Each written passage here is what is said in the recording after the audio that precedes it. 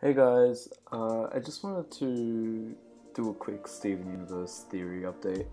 I haven't seen anyone talk about this yet, so I thought I'll just put it out there for people to see.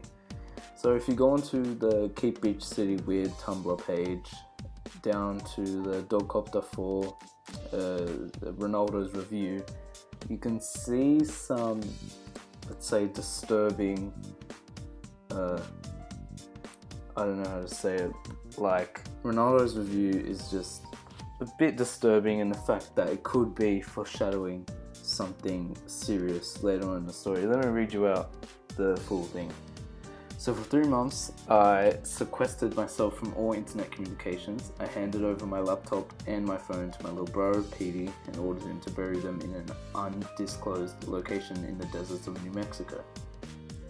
I'll scroll down a bit.